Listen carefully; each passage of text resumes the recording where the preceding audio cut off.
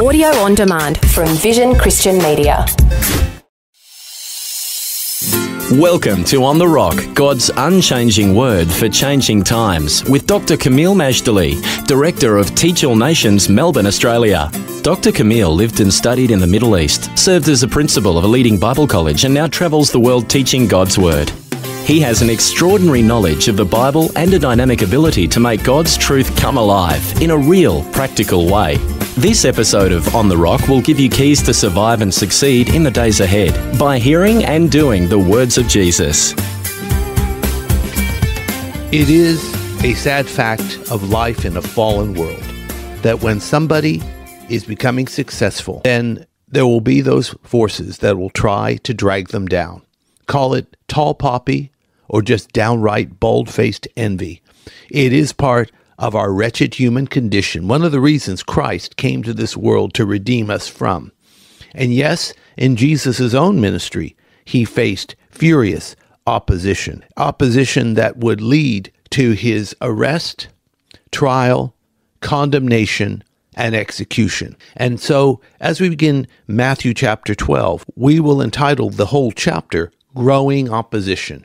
As Jesus becomes more popular, the opposition gets bigger and more ferocious. And, of course, one of the things the opposition will try to do is to trip Jesus up, make him in a situation where a mistake will happen, and then they have a reason to accuse him. And it will have to do with their attitude towards the Sabbath day.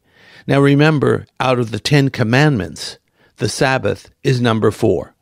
That you are to keep the Sabbath, or at least Israel is to keep the Sabbath day as a memorial of creation.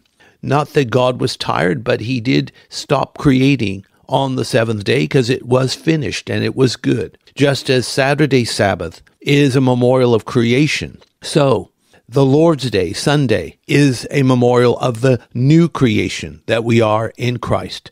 Although we believe every day belongs to the Lord and that we're not particularly bound by any one day, we can learn about this as we go along. We do need a Sabbath's rest. We do need to have time off. We need to get away from the normal routine and spend it in worship and time with family and relaxing. That's all very, very good and wonderful. But when the Sabbath becomes more of a burden than a blessing, then there's something curiously wrong. And that's what's happening here. So let me read to you a couple of verses here from our range of verses teaching about the Sabbath from Matthew chapter 12, verses 1 to 9. And I'm going to read to you now from verses 7 and 8. And Jesus is speaking here. It's all in red letters. He says, "But if ye had known what this meaneth, I will have mercy and not sacrifice, ye would not have condemned the guiltless. For the Son of Man is Lord even of the Sabbath day." Can I just say, this really summarizes it all. Jesus Christ, Son of David, Son of God, Messiah, soon-coming King. He is Lord of all. And that includes the Sabbath. The Sabbath is not the boss. Jesus is the boss. But what we're going to see is that the boss is going to have to shine his light upon some very, very dark hearts. And they won't like it one little bit. Remember that what we're going to see is it's lunchtime. They're walking through the grain field. They take Jesus and his followers some of the heads of grain and pop it in their mouth because, well, it is lunchtime. And yet they are accused of breaking the Sabbath. And Jesus then counters it with an incident in the Old Testament regarding David and his mighty men visiting the priest at Nob, Ahimelech. And they didn't just take heads of grain off the stalk. They actually took the sacred showbread. And David and his men ate the sacred showbread. And yet they were blameless. The priests were blameless. And remember, the priests constantly violate the Sabbath by offering sacrifices. And yet they are blameless too. All of this is leading to a particular point. God is the author of the Sabbath. He wants his people to find rest. And ultimately, that rest isn't in a day. The rest is in a person. Because when we come to Christ, we rest from our own labors, and we're now dependent on His work that He did on the cross. This is the rest that Hebrews speaks about. And so as Lord of the Sabbath, that means what He teaches and illustrates is more important than what the traditions of men tell us about this sacred day. Nevertheless, because Jesus went against the traditions of the elders, He would face terrible, increasing opposition. All right, now we're going to read the entire segment from Matthew chapter 12, verses 1 to 9. The lesson is called Teaching About the Sabbath, and again the reference is Matthew chapter 12, verses 1 to 9. Let's listen carefully to the word of the Lord. At that time Jesus went on the Sabbath day through the corn, and his disciples were an hungered, and began to pluck the ears of corn and to eat. But when the Pharisees saw it, they said unto him, Behold, thy disciples do that which is not lawful to do upon the Sabbath day. But he said unto them, Have ye not read what David did when he was a hungered, and they that were with him, how he entered into the house of God, and did eat the showbread, which was not lawful for him to eat, neither for them which were with him, but only for the priests? Or have you not read in the law how that on the Sabbath days the priests in the temple profane the Sabbath, and are blameless? But I say unto you, that in this place is one greater than the temple. But if ye had known what this meaneth, I will have mercy, and not sacrifice, ye would have not condemned the guiltless. For the Son of Man is Lord even of the Sabbath day. And when he was departed thence, he went into their synagogue. Our reading is from Matthew chapter 12, verses 1 to 9, and our lesson is called Teaching About the Sabbath. Chapter 12 as a whole is about the growing opposition to the ministry of Jesus. Well, first of all, friends, let's recognize it was lunchtime. Now, lunchtime should be a special time, and it is, because we're not working our normal work, but instead we are having lunch. As Jesus' popularity grew, so did his opposition. Now, you would think that the Pharisees and other Jewish leaders would have been overjoyed to have the long-promised Messiah in their midst. But when your eyes are blinded and your hearts are hardened, you could have the dead rising right under your nose, and you wouldn't know it. You'd be spiritually clueless. Yet, there were far greater opponents to Jesus, these guys, than the workaday sinner, like publicans and harlots, or even the heathen Roman occupation. Now, how can this be? Perhaps the single biggest reason that the religious elite were against Jesus is in a four-letter word called envy. Envy will blind you, harden you, calcify you, anger you, motivate you in an evil, evil way. And when it goes forth, you will do all kinds of irrational and even ungodly things to spite the person who you resent. Envy really was the reason. Jesus had the following, the authority, and the results that the religious elite did not. So they looked for excuses to accuse him on some of the most minor of issues. Also, the best day of the week to find such excuses against Christ was on the Sabbath, where they had a myriad of traditions, nothing to do with the will of God or leading of the Holy Spirit. It's just man-made traditions dressed up as if they were divine decree. And the Sabbath day was, of course, where Jewish people gathered together in synagogue throughout the country and indeed throughout the diaspora. Here Jesus and the disciples were gathered together, first of all, walking through the grain fields on the Sabbath because, well, the disciples were hungry. And they were plucking the ears, or shall we say not ears of corn, it wasn't maize, I believe it was wheat, plucking the grains of wheat off the stalk and eating them. Now that hardly seems like backbreaking work, violating the Sabbath. And in fact, it has always been a practice in ancient and even modern Israel that if a traveler is walking through a harvest field, they're allowed to help themselves to the fruit of the field just to meet their immediate need. So if it's lunchtime and you're going through the banana field, yes, you can help yourself to a couple bananas. That's no problem. Just don't take a knapsack and load up with all those bananas. Only for your immediate need. So how on earth can such a practice be considered a violation of the Sabbath? But, religious spirits are adept at creating all kinds of man-made rules and then using them or weaponizing them to punish good, decent people. So, what happens?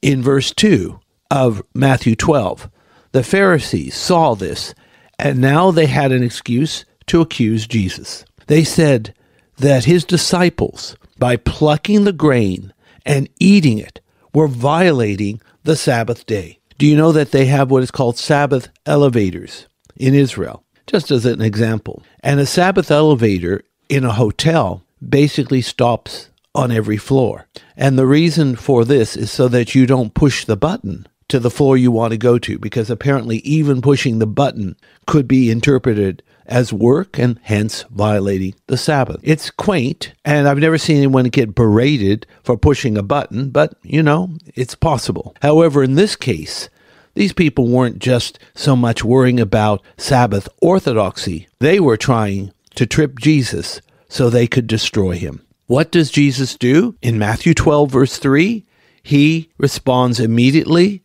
wisely, and in a manner that will basically silence his critics. He took their attention to what David did when he and his men were hungry. The reference to this actual event is in 1 Samuel chapter 21, verses 1 to 6. So in 1 Samuel chapter 21, 1 to 6, you've got David and his men basically running from Saul, and they were hungry.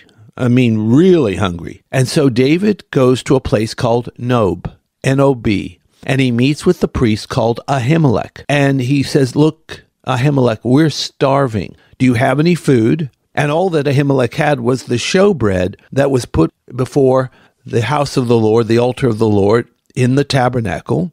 And so Ahimelech was initially reluctant to give the showbread, but eventually he did. He gave it. Tragically, his acquiescence to David's request would result in the death of 85 men who wore the linen ephod and the destruction of the village of Nob. Now, who did this? This was Doeg the Edomite, who reported to Saul, and Saul, who himself had demonic issues, ordered the death of the priests. I mean, what a horrible, tragic waste of life. And therefore, the whole village of Nob was destroyed. Even the women and children were not spared. You can read this in the next chapter, 1 Samuel 22, 18 to 19. It says in verse 4 of Matthew 12 that David entered into the house of God, which is either, we call it the tabernacle or the tent of meeting there in Nob. If I'm not mistaken, Nob could be on the wilderness or eastern side of the Mount of Olives, more towards the north. And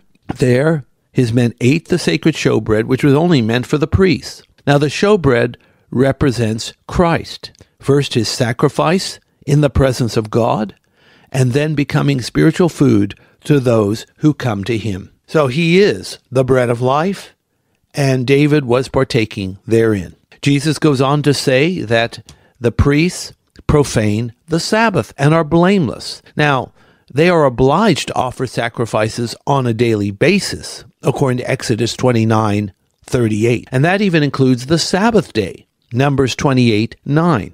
Slaying and cleansing a sacrifice is common behavior, and understandably it's work, and it's even messy work. It is this mixing of the common with the sacred where we get the concept of profaning. So priests profane the Sabbath by their sacrifices and offerings, but they are not condemned. Jesus goes on to say in Matthew 12:6 that there's someone here greater than the temple. Now, for the Jewish people, they revered nothing more than the temple of God in Jerusalem. The only exception is that they revered the God worshipped in the temple. However, what happens is that by saying he was greater than the temple, Christ affirmed that he was the Son of God. This is made even more emphatic by a statement in verse 8, which we're about to have. But then he goes on to tell us this: I desire mercy and not sacrifice. The Pharisees were guilty of condemning the guiltless. There are instances where suspending the law of Moses is the right and proper thing to do. First of all, God himself is sovereign enough to give exemptions to his law. It's not that God is in the habit of contradicting himself. He's not. But he is God, and he can override the law if the need is there. Second, mercy and love demands a temporary suspension of law. For example, blessed are the merciful, for they shall obtain mercy, we learn in Matthew 5, verse 7. So mercy and love must prevail even over the letter of the law. A third thing is that the law that is superior to another, because there is the law of Moses and then there is the law of Christ. Obviously, the law of Christ is higher. And then you can suspend the law, fourthly, out of absolute necessity. Remember that the law is not God. God is God, and the law points to him. The law also shows us God's wonderful high standard, but also condemns us because in our own effort, we fall very, very short. So then, Matthew 12, verse 8. The above exemptions apply to Jesus of Nazareth, because Jesus of Nazareth is, of course, Lord of the Sabbath. He took the initiative for the Sabbath. He's the governor of all things, including the Sabbath. Jesus Christ is our rest, and we will only know true Sabbath rest by putting all our faith and trust in him all of the time. To put the Sabbath above the lordship of Christ and love and mercy of God is wrong. The lordship of Christ, mercy, love, and truth must always, always prevail. After speaking about the true nature of the Sabbath and putting first things first, we learn in verse 9 of Matthew chapter 12 that Jesus left the critics in the field and he went into their synagogue. Now, with all this in mind, just remember that you will find true rest in Christ, and therefore take your rest in Christ, but also make sure to have a day of rest. Also make sure you unwind at night or whenever you actually plan to go to sleep, because the scripture says God gives his beloved sleep. We don't want to be legalistic. We don't want to be bound to traditions and regulations, but at the same time, we do aim for balanced living. Now, our lesson is called Teaching About the Sabbath. And our lesson for life is when we say that Jesus Christ is Lord of all, that includes the Sabbath, the law, the prophets, apostles, indeed, everything. Remember to visit us at our Facebook page, Teach All Nations Education, and thank you for liking our page. You can also go to our homepage at tan.org.au and subscribe to the free monthly Issachar Teaching e-letter, bringing future-ready advice to your inbox with articles from the Bible, victorious Christian living, and current events in the light of God's Word. Let's pray. Heavenly Father, thank you that Jesus truly is Lord of the Sabbath and Lord of all. We find our rest in him, so help us to find him and the rest he so wonderfully gives. In his glorious name we pray. Amen. Today's On The Rock was brought to you by Teach All Nations. If you would like more information about this ministry, to download podcasts, view our online store, attend special events, sign up for our teaching newsletter, make a donation to support this ministry, or to invite Dr. Camille to speak, log on to www.tan.org.au or write to us at Post Office Box 493, Mount Waverley 3149. Thanks for taking time to listen to this audio on demand from Vision Christian Media.